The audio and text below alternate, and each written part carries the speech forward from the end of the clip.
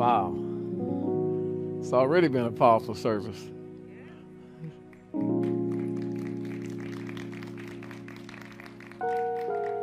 Maybe I'll just stand for a moment. This glass is not working for me. Maybe that's to see the red in my eyes. Just in total silence, can you just look at the person next to you?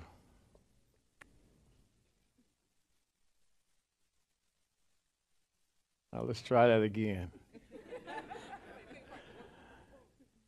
In total silence. Total silence. Look at the person next to you. Both sides of you. Look at the people around you. Look at everyone in the room.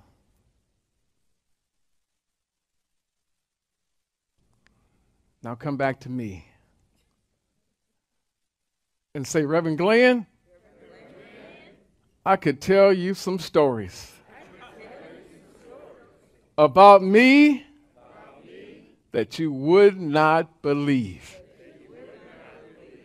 They're true. They're fascinating. Some are devastating. But they make up me. To me, by me, through me, as me. One more time. To me, by me, through me, as me. And so it is. You may be seated. Nyla Ellison, can you just rise? Can you just come here? Your energy is so powerful. So powerful. Thank you for opening us up today for healing. We need you. Thank you. Thank you. God bless you. What a spirit. Thank you, Nyla, for leading us, feeding us, and helping us to move further along the journey of healing. It's funny, but of the 5 senses, the first sense that awakens in the human body in the mother's womb is the ability to hear sound. And what's ironic is that when we make the transition away from our body, the last human sense that leaves us is the ability to hear sound. Sound healing. Nyla, you're incredible. Sound healing works best when we're that open channel, that available vessel, that channel, that vessel.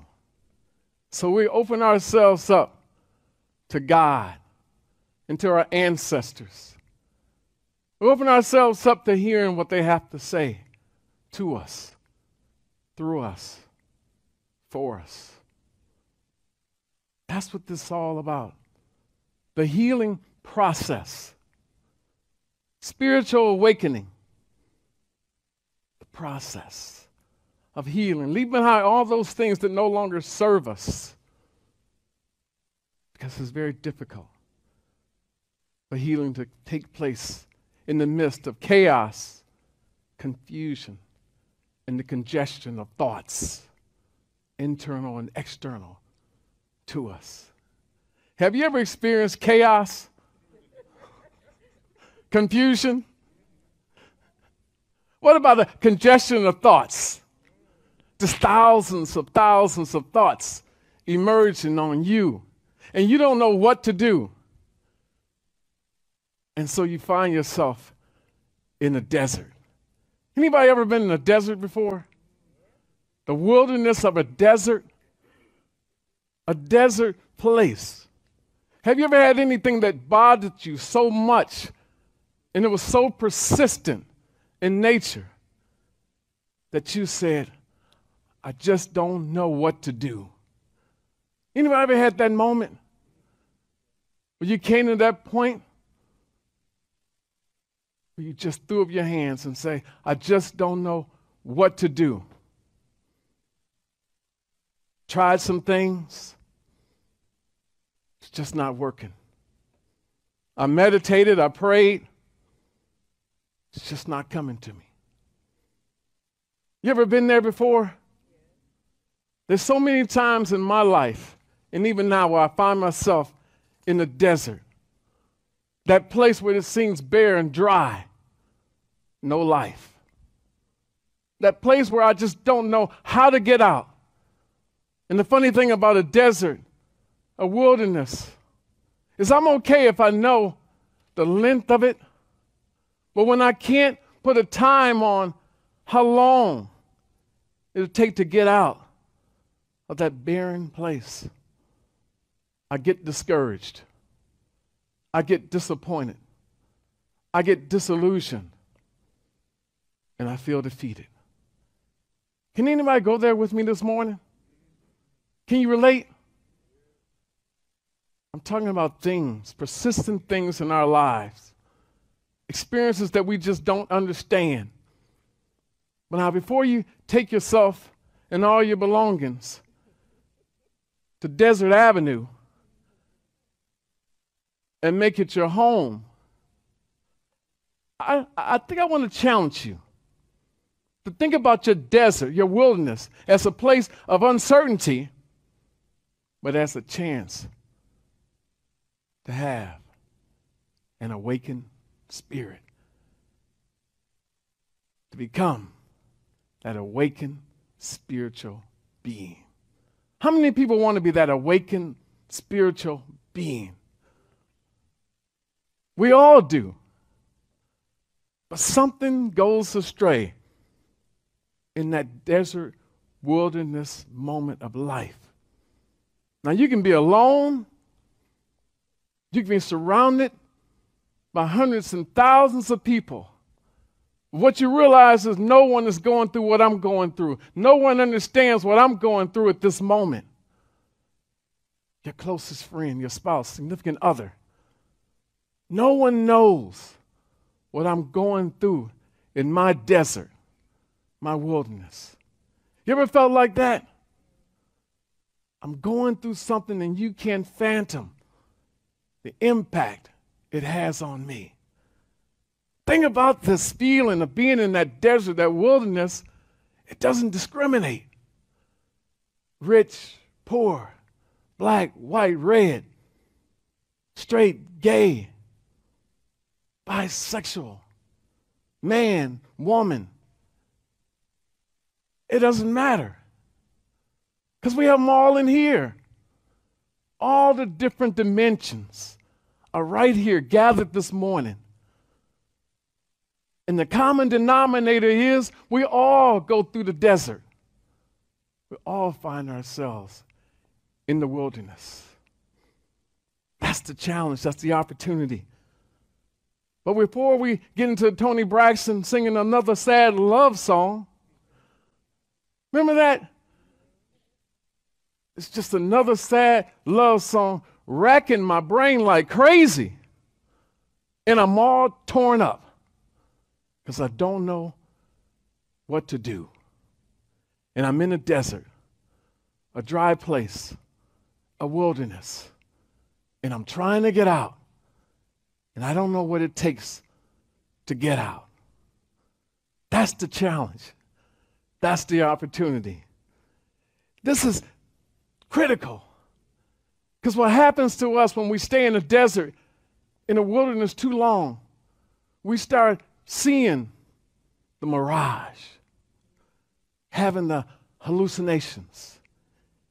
Anybody ever experienced a mirage, a hallucination? Raise your hand if you've ever experienced either one of those. The mirage, the hallucination.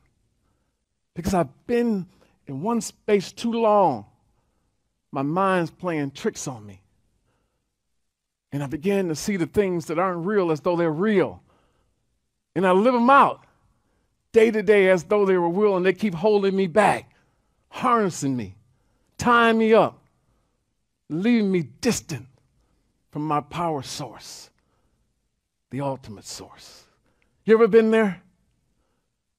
Ever felt that way?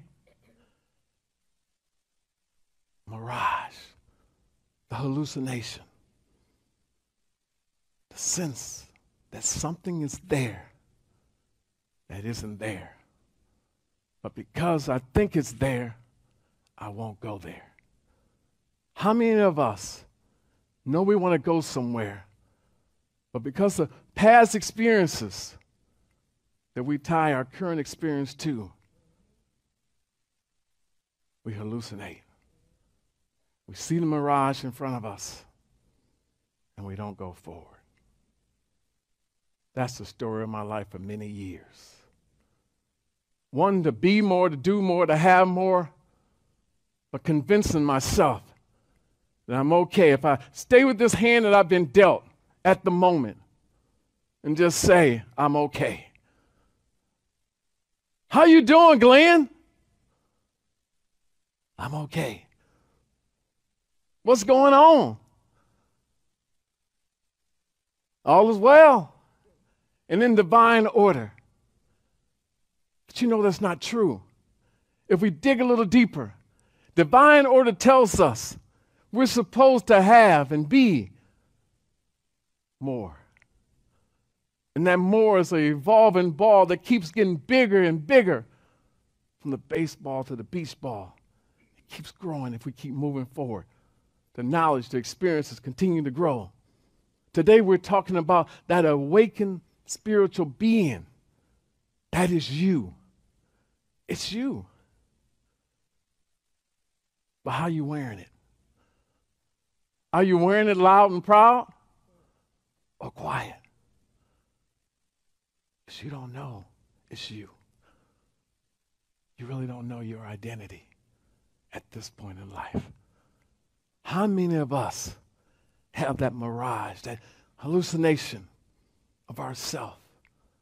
I don't know just who I am at this moment in life.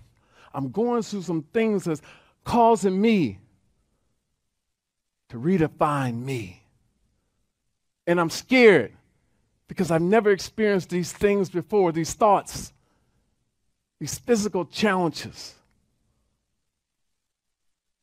I've never experienced them before, but now I am. So this awakened spiritual being that we want to come, actualize, it's more powerful than just believing in God. It's more powerful than just having faith the size of a mustard seed. Anybody ever heard that? Mustard seed faith? Mustard seed faith. Is that enough? Is that really enough? Mustard seed faith. You know the size of a mustard seed? Yeah, it's the tip of your finger. Is that enough? That's a question. No, it's not. But I was indoctrined by my mama, my well-intended mama, that if you have faith the size of a mustard seed, you can move mountains. But the mountains kept changing. So I kept walking. The mountains got bigger and bigger and higher and higher. I said, Mama, why you send me out here with a little seed? It's not enough, Mama. I love me some Mama. But Mama didn't prepare me for the things that I have to deal with on a daily basis. Did your mama tell you what my mama told me? The size of a mustard seed.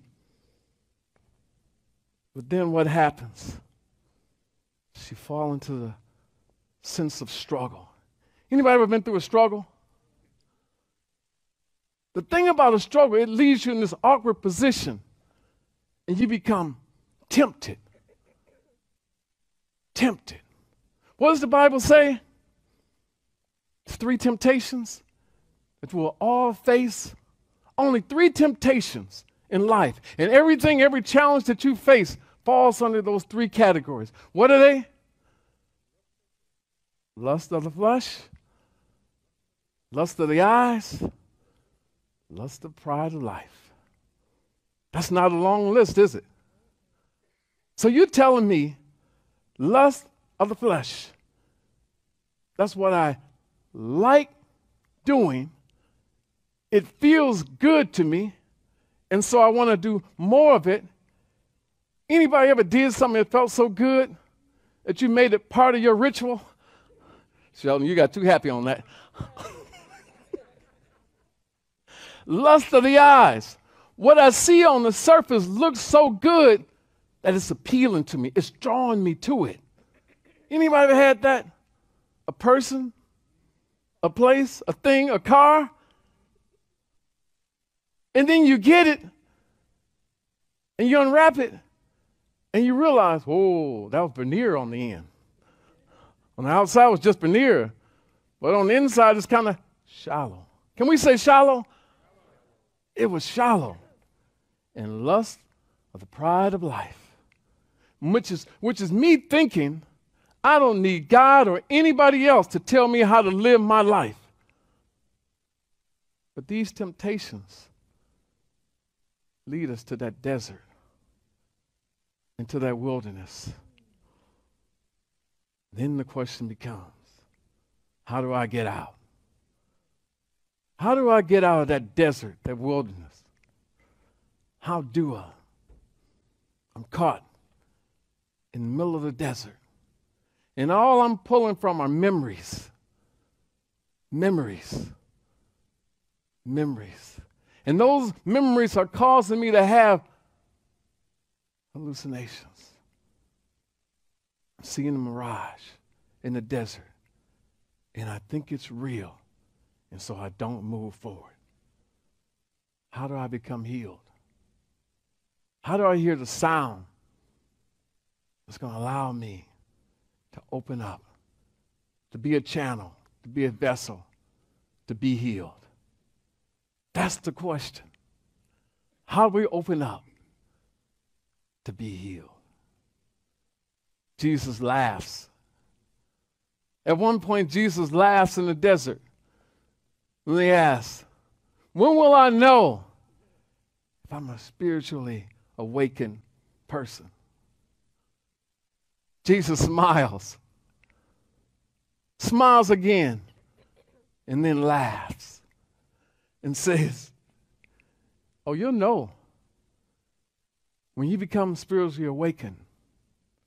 You'll know because you'll sense the sun rising. And even a blind person knows when the sun rises and shines. Isn't that deep? But that's probably a little bit too esoteric for some of you, right? When the sun rises, shines brightly, and warms your forehead, you'll know that you're spiritually awakened. Do you understand that? No. It's a hard concept to grasp, isn't it? But try this on. Repeat after me. To me, by me, through me, as me. Think about that. To me, by me, through me, as me. Stages of development, of spiritual awakening. Michael Beck does a lot with this. Spiritually awakened. What does it feel like to be awakened? What does it feel like to know that I'm powerful? What does it feel like to be able to go through the problems that we face and knowing that all is well and in divine order? What does it look like? To me, by me, through me, as me. Listen to those 4 stages that we go through. This is the good part. Get the app out right here and take notes. Can you say this? Life happens. Life happens to me. When we think about life happening to me, this is what happens. We're always thinking we're the victim. Why do bad things always happen to me? Why is my luck so bad? Why do I take 2 steps forward and 4 steps backwards? Why does it happen to me? Why am I always the victim? Life happens to me. Stage 2, life happens by me. I began to learn to manifest. Can we say manifest? Now, some of us are in groups where the whole idea is to manifest miracles, right? But what if there's no such thing as a miracle and I'm trying to manifest miracles? Do we believe in miracles? This reminds me of the Olympic game when the U.S. beat Russia and the countdown to the upset of the century. 5, 4, 3. Do you believe in miracles? But what if miracles are just natural states of being that we can move into? What if that's really what we're asking for through that manifestation process? Take me back to where I belong, where all is well, and I can do all things through the Christ that strengthens me. What if we've been calculating our steps wrong, thinking that what we want to run into is a miracle, when we're really manifesting the natural of who we are? By me, I use the spiritual practices, prayer, meditation, sound healing, and I imagine the things that will make me fulfilled in this world. Notice what I just said. I imagine the things that I think will lead me to fulfillment in this world. And so we manifest usually the things. What do we manifest? I want a new car, a new house, more money, a new relationship. Is that really what you want? Think about it this morning. This is a little bit deeper. To me, by me. Then the next one's through me. Through me. I've done the work to realize I'm not the victim. I've done the work to realize I have power to manifest. But now I open myself up and I realize the universe is constantly conspiring for me to become more, to do more, to be more. But not in the human sense, but in the spiritual context. Is that I am made in the image and likeness of God. And so my duty and responsibility is to be God, right? Do you realize that? And so we move from through me, which means I open myself up. I just give myself, I surrender. Knowing that when I surrender, what I think is best for me is really not best for me, because what's best for me is what the Christ in me is moving me to. And as I surrender, I'm moved in the proper direction, and I experience all the good things that I need to shine as a star. You got it? This is a little bit deeper. A little bit deeper. But then it goes to stage 4, as me. This is when we see that line demarked. God, me. God over here, me over here. That's what we do, don't we? Even in our prayer, God grant me serenity. God grant me gifts. God grant me power. It's a line of separation that we've drawn. And at this point, where we say, as me, the line is erased. The line is erased. And we realize I'm one with God. As me, that oneness with God. It takes me to a place where I know for sure that all things are working together for my good. It takes me to a place where, yea, though I walk through the valley of the shadow of death, I no longer need to fear any evil. I no longer need to fear any person.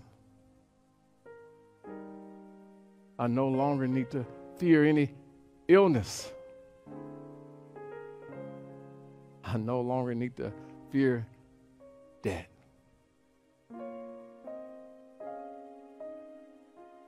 So I'm moving forward.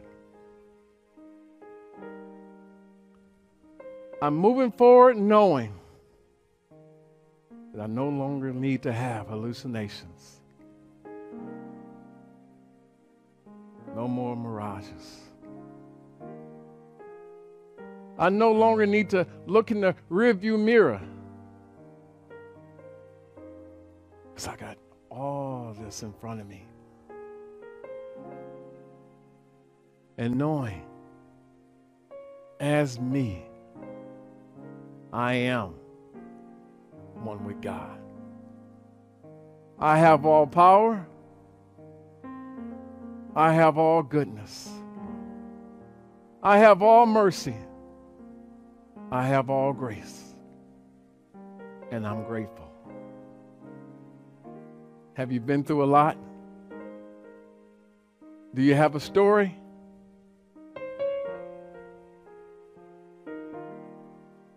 We talked about this. One more chapter. Can we go one more chapter? One more chapter, and this time we rewrite all the wrongs and realize they were challenges that presented opportunities for us to go to a higher level of consciousness, to be that open channel, that available vessel. No longer a victim. Manifesting is not good enough.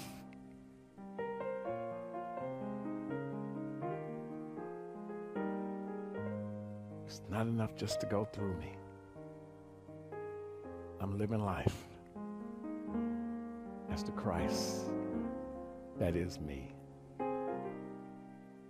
If we can understand that this morning, sound healing connects with us, and we really do start to hear Spirit, God, ancestors telling us this is the way through the desert. This is the way through the storm. This is the way. Keep moving forward. Don't stand still. Don't stop. Don't pause. You got a testimony, and you're moving through a test. Eric Butterworth said, God can only do for you what he can do through you. So you're only limited by what you can accept in your consciousness. Open up your consciousness. Let it be limitless. God wants to work through you. Here's your challenge for this week. Ready for the challenge? You always got to have homework, right? You can't have the testimony unless you're willing to do the assignment and pass the test. That's all we want to do. So see, the challenge is to engage yourself in an intentional, conscious effort this week. I'd like for you to do it for the rest of your life, but that may be asking too much of you. And I don't want to burden you. I want to bring you no more problems. So all I'm saying is give yourself 1 week. Go through life consciously, intentionally. And as those experiences come up in your life, categorize them. Take a step back and ask yourself, is this experience happening to me, by me, through me, or as me? Can we say that together? Just say it with me. To me, by me, through me, as me. And if we don't land, that is as me, we know we have a lot of work to do. But if you're in that first space, life is just happening to me. Pause, pump the brakes, stop. And know that all is well. Even in the desert and the wilderness, there's a next level that you can rise up to. Let's say an affirmation. Can we say an affirmation together? I have awakened out of sleep, and the Christ within me gives me greater life, greater light, greater thoughts, greater power. Renaissance student, I love you, and there's nothing you can do about it but love me back. Thanks for having me this morning. God bless each and every one of you.